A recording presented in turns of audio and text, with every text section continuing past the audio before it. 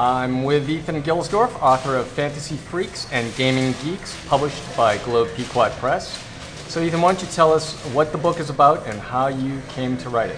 Sure. Well, the book is a first-person travel memoir that explores fantasy and gaming subcultures. And the book came about because I was a former Dungeons & Dragons player back in the old days and hadn't played in 25 years and was really curious how the hobby and how the gaming industry had changed over the years, and I decided to go off on a quest to explore everything from Tolkien fans, people who play online games like World of Warcraft, live action role-playing. I went back to Lake Geneva, Wisconsin, home of Gary Gygax and Dungeons & Dragons, went off to Middle-earth, aka New Zealand, and I wanted to find out who are these people who are into this stuff. Why do they play games? Why are they such so dedicated to the fantasy worlds? And that's essentially what the book is about. And what is one of the reasons that you found that people are attracted to gaming?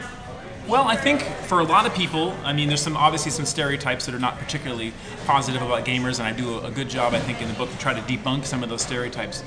I think for most people, gaming and fantasy provides community. It provides a sense of camaraderie, of people engaged in some kind of group project.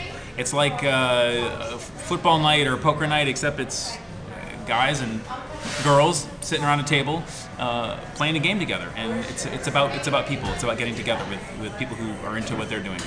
So now you'll be at Dragon Con this year, won't you, to promote the book? Yeah, I'll be at Dragon Con, which is one of the biggest fantasy conventions in America, held in Atlanta.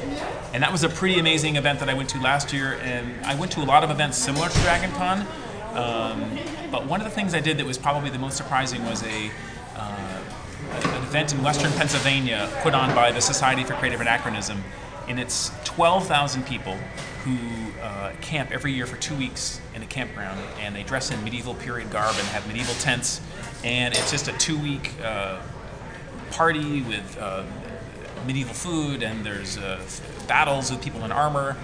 Fascinating. I had to sew my own tunic. You have to go in costume, so I wore my own tunic that I made myself, and that was a pretty amazing event. One of many things in the book that I'm able to go into deep on. So. Well, great. Well, thanks for your time and good luck with the book. Thank you so much.